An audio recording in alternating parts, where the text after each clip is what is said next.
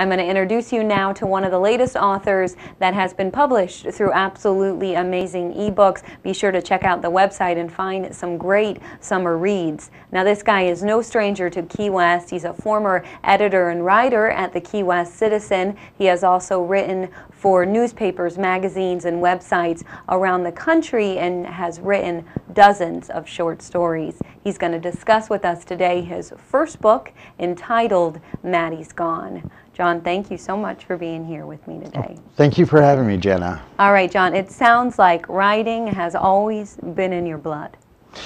Well, I tell you, I've always enjoyed writing. Writing's a great way to express myself, for me at least, and I started writing when I was a young kid. I think most writers will tell you that. It's something that came naturally or something that they were curious about naturally. When my father would get his dry cleaning, back in those days, you get a nice piece of white cardboard that the shirts were packaged in.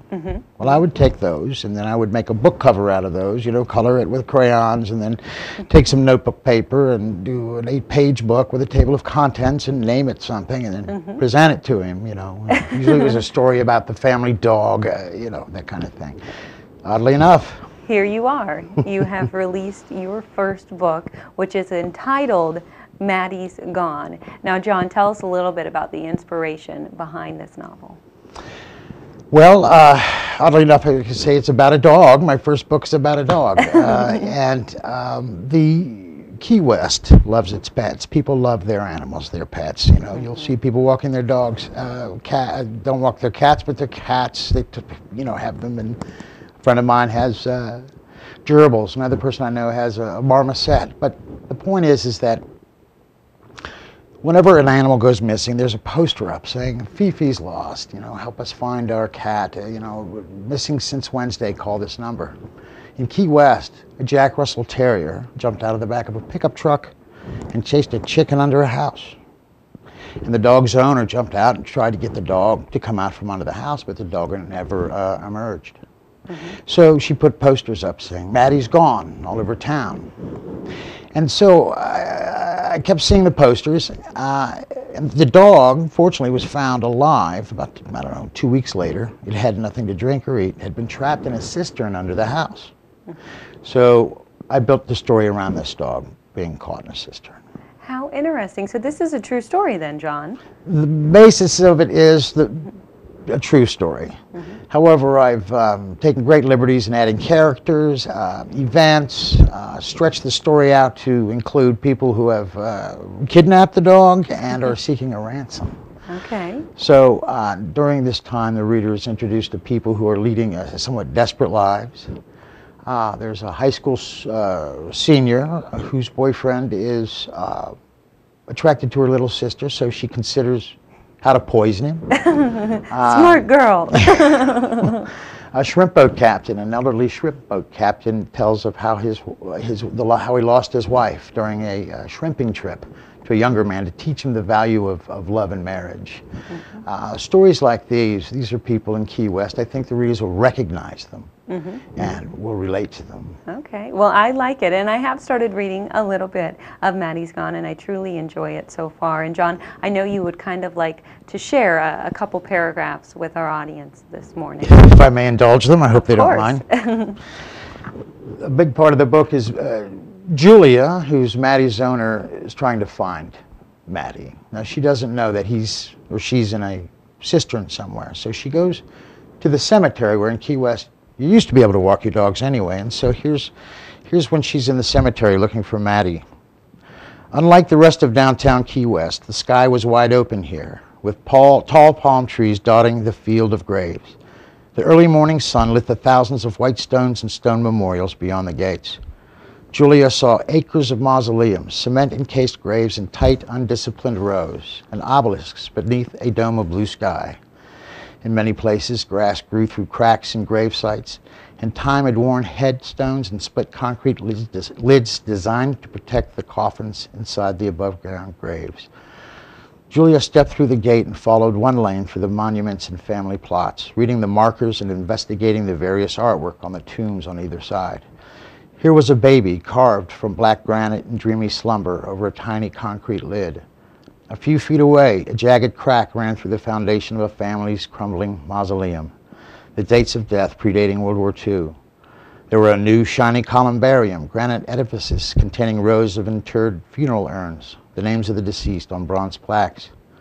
Over there was a large headstone for General Abe Sawyer, born in 1862, died in 1939, and on and on. Tens of thousands of headstones grouped by family. Enriquez, Spoto, Diaz, Roberts, Simonton, the people upon whom the city's sunny morning was built. You're a great storyteller, John. Well, thank you. You really are. I mean, I can tell you can get the reader really capture their full attention. So. Well, thank you. For Key West, it's a great place to write for this very reason. These images are everywhere, these kinds of places, and so I think that's what everyone loves about Key West. Yeah, you are very, very right. Now, John, this is your first book. Are you working on another one already, or are you taking a little breather right now, relaxing, enjoying this first release?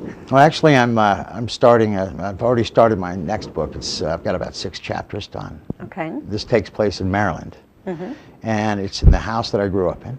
It's an old farmhouse, and it was haunted. So this is a story of my family and the haunting, or the ghosts or poltergeists, however you want to call them. And I fictionalize that, find out the origins of why there are ghosts there. And so it's a statement on the times, on the South, on the relationship in rural areas between white and black folks.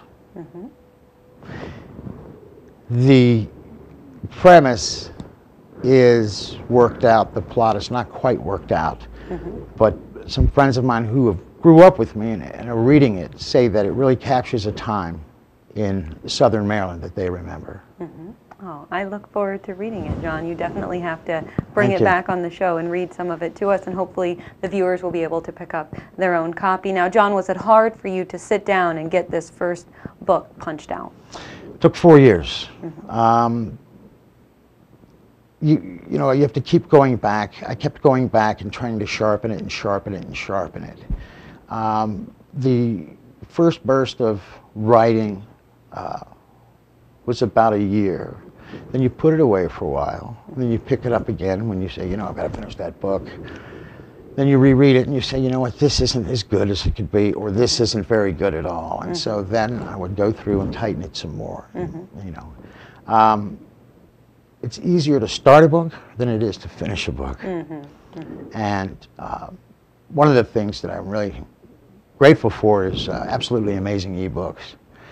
The book was nearly finished.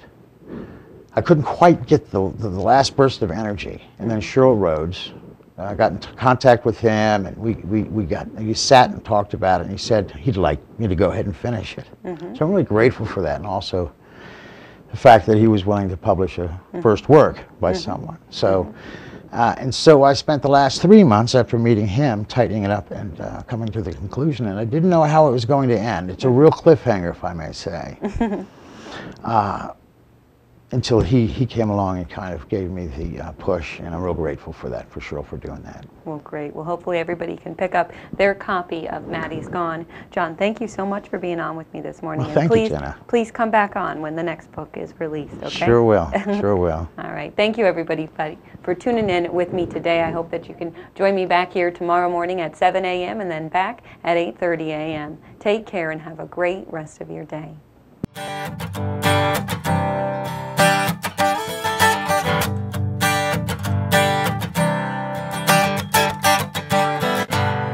It'll be okay.